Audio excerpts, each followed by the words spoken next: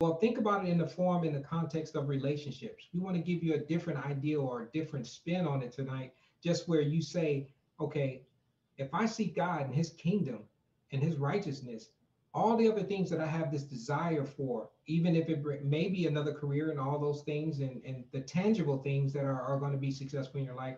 But when you think about it in the context of relationship, imagine how it's going to impact not just your immediate relationship, but even the future ones that are actually coming. And I think one of the things that I know salvation has done that's made a difference in us is that we all come with a temperament. We all have a personality. We all have things that have happened in our life. But I really believe that the reason why we all need the fruits of the Spirit, the reason why we all need salvation is because left to our own self, we can only get to a certain level of growth and where we can benefit in relationships by ourselves. But when we allow the Holy Spirit and we allow our relationship with God to be the source of how we do things, it gives us an unfair advantage that without Christ. So I don't think that Christians are better. I think we're better off.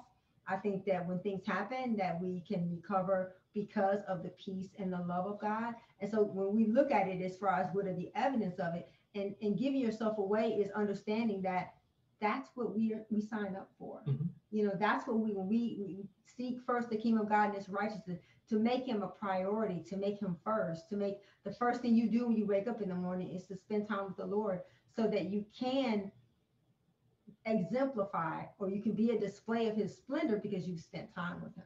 And if you really want to, where it kind of boils all the way down to the very beginning, we believe that if the God of the universe who created marriage and relationships, I think he knows how it is supposed to operate.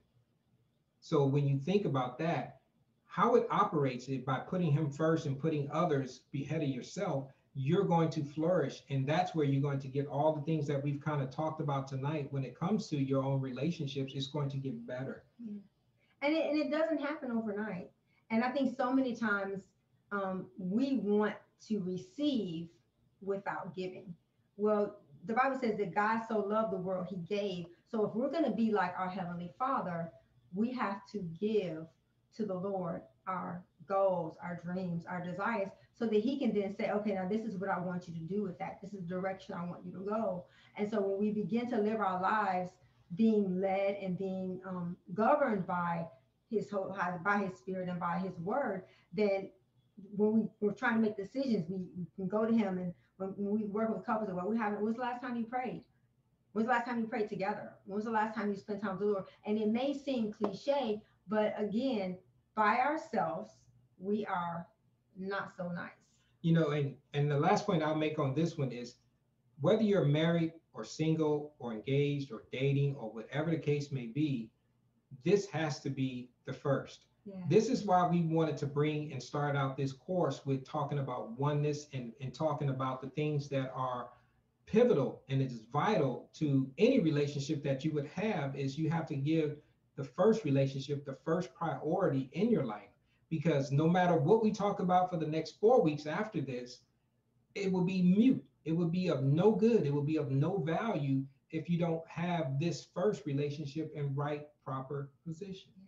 And it's not, we're not talking about religion, we're not talking about tradition. We're talking about you really having an authentic, genuine relationship where God is the source of how you make decisions, that the Bible is the foundation of your life, and that serving others and making the kingdom of God attractive to people, because we don't realize that the decisions that we make are either going to draw people to the kingdom or push them away. And so we want to make sure that we equip all of us to be in a position to be light and to be loving and kind and patient. And we can't do that by ourselves.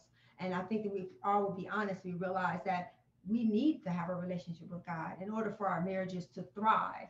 Because you can have a long marriage and do well, but at the end of the day, the Bible says, "What profits a man to gain the whole world and lose his soul?" So if you have a good marriage, but you can't share with anyone and you don't have an eternal place to be rewarded for that, then you kind of sell yourself short. And so this slide is basically kind of explaining where you guys can go. And so we hope that this time that we've spent talking about salvation and having a relationship with Jesus Christ has been beneficial, and that it will remind you of the importance of spending time with God and giving him your heart and giving him your life.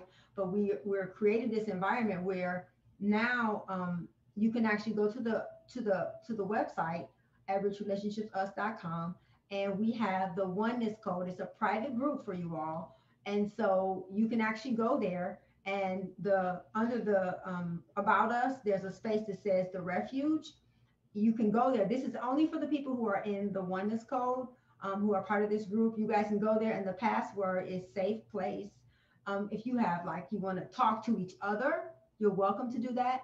But if you have topics and things that are private and personal, and you want us to work with you through those things, you can send us an email, you can text us, and you can call us. Feel free to call us, because this is not just about us doing this this one time a week. It's really about building a community and helping us to get healthy to the point where we can help somebody else. Because we can't always remain students. At some point, we each have to become teachers to people in our community. And it's not about being perfect or having all the answers, but it's about being available. If anything, God has been able to show you that God will use whoever will be willing to be available. And that's what we wanted to do even during this time, is just to make ourselves available to those that we meet, that we already know, to say, you know what, we want to help whatever, wherever, whenever, however we can, in helping you develop a better relationships. Again, we said we don't have all the answers, but there's some things that we do know, and we look to glean things from you as well. That's why we're doing this. We just see us ourselves as just the catalysts and the facilitators of this, that we hope this actually bursts into something bigger to embrace every single person that is in this course, or even those who are listening or seeing this message for the very first time, because this is what it's really all about. We have to do this together. As we say in our podcast, we're stronger together, and that's the only way that you're actually going to grow. Yeah.